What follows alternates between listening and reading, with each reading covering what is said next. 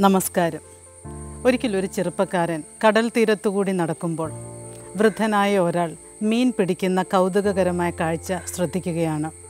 മീൻപിടുത്തക്കാരൻ ഓരോ തവണ മീൻ പിടിക്കുമ്പോഴും അല്ലെങ്കിൽ തൻ്റെ ചൂണ്ടയിൽ മീൻ കിട്ടുമ്പോഴും അതിനെ വലിച്ചെടുത്ത് തൻ്റെ കയ്യിലുള്ള സ്കെയിൽ കൊണ്ട് മീനിൻ്റെ നീളം അളന്നു നോക്കും. കൂടുതലാണെങ്കിൽ മീനിനെ തിരിച്ച് കടലിലേക്ക് വിടും, കുറവാണെങ്കിൽ തൻ്റെ മീൻ കുട്ടയിലേക്കും വിടും. കുറച്ചു നേരം ഇത് നോക്കിക്കൊണ്ട് നിന്നതിന് ശേഷം ചെറുപ്പക്കാരൻ വൃദ്ധനോട് ചോദിക്കുകയാണ്, നിങ്ങൾ എന്താണ് ഈ ചെയ്യുന്നത്? അപ്പോൾ ചിരിച്ചുകൊണ്ട് നമ്മുടെ വൃദ്ധൻ പറയുകയാണ്, എൻ്റെ വീട്ടിലെ വറചട്ടിയുടെ വലുപ്പം തീരെ കുറവാണ്. അപ്പോൾ അതിനേക്കാൾ വലുപ്പമുള്ള മീനിനെ കിട്ടിയാൽ ഞാൻ അതിനെ തിരികെ കടലിലേക്ക് വിടും.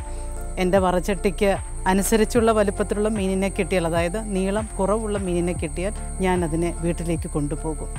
പ്രിയമുള്ളവരെ, ഈ മീൻ കഥ നമ്മിൽ അല്പം ചിരി ഉണർത്തുമെങ്കിലും പലപ്പോഴും നമ്മൾ ഈ വൃദ്ധനായ മീൻപിടുത്തക്കാരനെ പോലെ അല്ലേ എന്ന് ചിന്തിക്കേണ്ടിയിരിക്കുന്നു. കാരണം ഈ ജീവിതത്തിൽ നാം കാണുന്ന ലക്ഷ്യങ്ങളെക്കുറിച്ച് ഒന്ന് ചിന്തിച്ചു നോക്കൂ.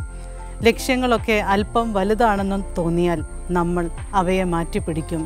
നമ്മളോട് തന്നെ നമ്മൾ പറയും, അതൊന്നും എന്നെക്കൊണ്ട് നടക്കില്ല.